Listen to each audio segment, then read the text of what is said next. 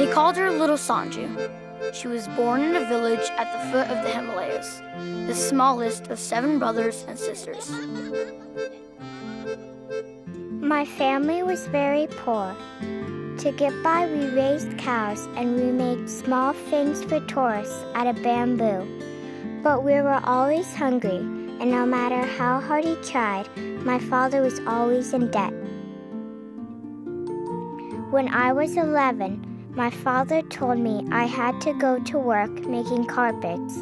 I had to leave with a man who took me to the carpet factory.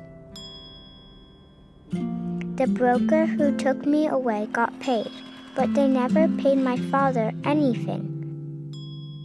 I made knots from 4 in the morning until 8 at night. There was never a day off. I was always hungry. I cut my fingers while weaving and had to weave with cut fingers.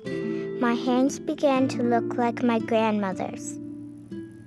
I cried every night. I thought the rest of my life would be only this.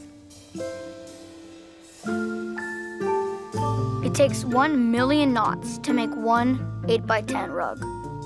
In the 1990s, 1 million children were enslaved making carpets in South Asia. Then a hero entered the picture.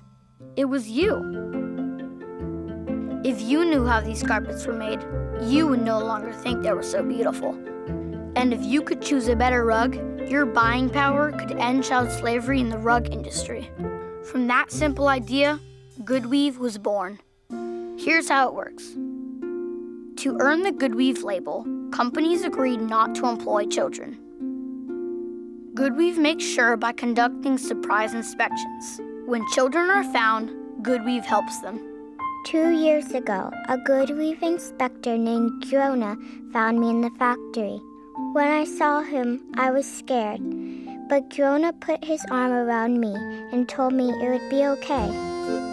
Grona took me to Hamrogar, a home for rescued carpet kids run by GoodWeave. I'm the first person in my family to ever go to school.